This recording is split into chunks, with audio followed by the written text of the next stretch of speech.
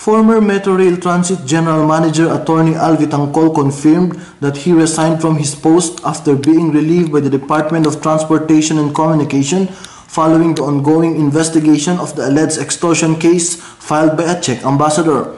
Vitangcol has denied the allegations that he extorted 30 million from the said ambassador. Yesterday morning, based on newspaper accounts, the department has started its recent inquiry, and so doing, they have placed me under a preventive suspension. And they relieved me of my position, they appointed as a policy, but they did the best for everybody for me to resign.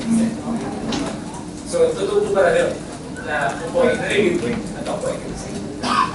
I categorically state that the allegations made by the Czech Republic ambassador are all lies, as it pertains to me.